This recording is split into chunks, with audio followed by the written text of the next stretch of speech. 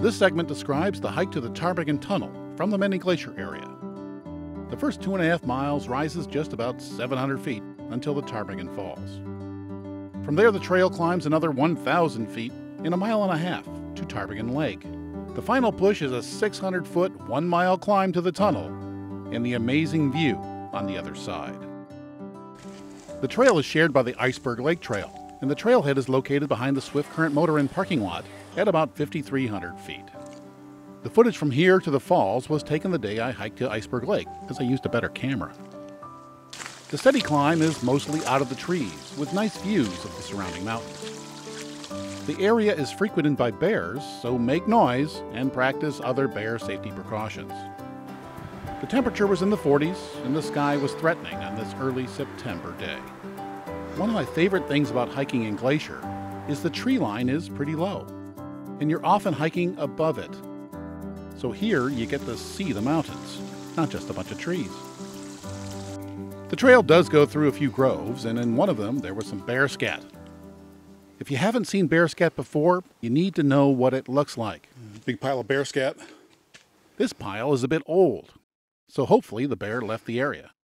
This was the first day the trail had been open in weeks because of bear activity. It was closed the next day for the same reason.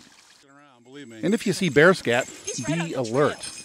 These folks were heading to the Iceberg Lake, but now they're retreating because a mama bear and 2 of her cubs were using the trail.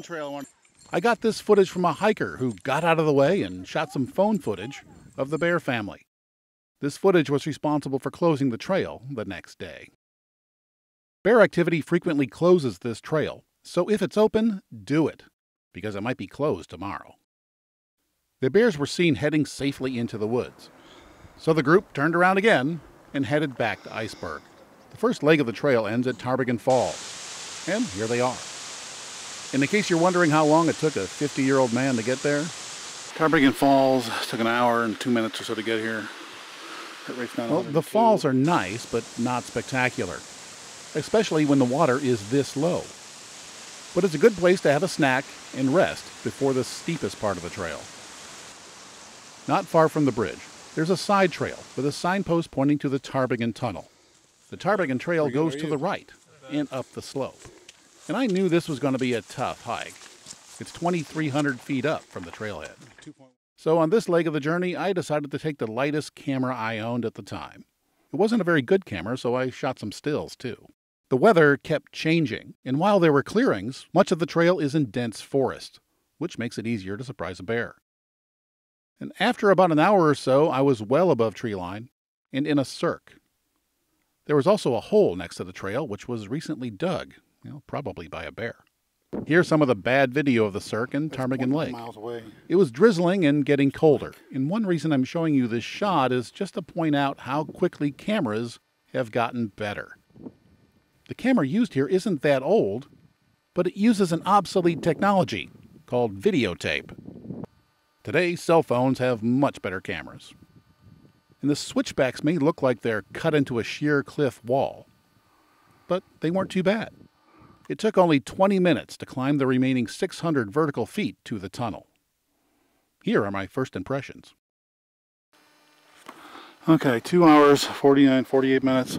Heart rate 119. It was 140, so I'm coming up this hill. Last bit is 600 feet of up. There's the switchbacks in the trails. Not fun. Started out 5.2 miles that way. Started raining at the bottom of the lake, or halfway up the lake. There's the tunnel. It's cold, it's raining. It's cold, it's raining, I'm here.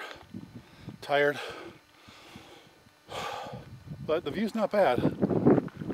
It's not bad. I'm not sure it's worth all this effort, but I've finally been here and I've done it. My disappointment wouldn't last for long. This is the tunnel. It's only about 60 feet long. And the day before, it was occupied by a bear who was using it as a shelter. But this is the view from the other side. It definitely made this trip worth all the effort. The rapidly changing weather was a bit unnerving, but it made for very dramatic and impressive images. To the right you see red rock, that was laid down in a shallow sea millions of years ago. And that's Elizabeth Lake in the valley. There were a few other hikers up there, and we discussed the situation. While I was talking to one of them, I looked down, straight down. Then I quickly snapped several pictures. And it's a good thing I did, because a few minutes later, the clouds had moved in, and visibility dropped to near zero. It was time to start thinking about getting back down safely. I took in the view for a while, but once the view had gone, there was no reason to stay. It was time to start thinking about heading down.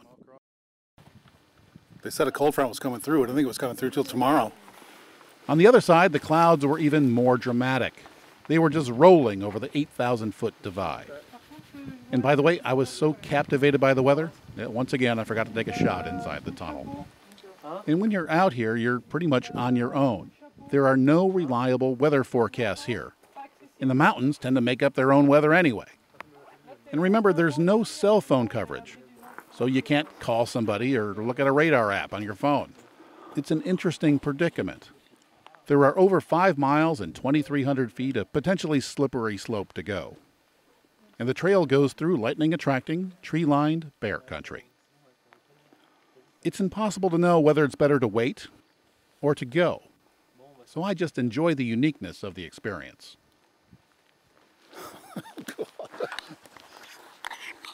It really was quite amazing. Then I had a snack and was about to head down. Sleeting pretty good. Cold fronts come through. When it started to sleet. Most people just came down. If it continued, it would be a rather slippery descent. So once again, I had to decide, do I stay or do I go? Well, I decided to go. 45 minutes later, I was 1,300 feet lower. It was raining, and this is what I had to say. It's 36 degrees. I'm fogging up. About 1,000 more feet down to go, about 3 miles or so, maybe 2. It's pretty cool but now. It was kind of scary before. And after the rain came the fog. The video camera kept fogging up, so I switched to the still camera again. Sometimes this hindered the view. At other times, it made it interesting.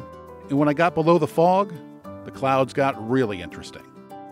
I've hiked hundreds of miles in this park, and this hike was one of the most memorable. The cold, rain, sleet, and fog made it special. And I also captured one of my favorite images. I've shot thousands of images here since 1994. And in the few minutes that the valley and hill and lake was visible, I was able to stitch together one of my favorite shots. So let's do a quick recap on the Ptarmigan Trail hike. It is one of my favorites, and the trailhead is just behind the Swift Current Motor Inn.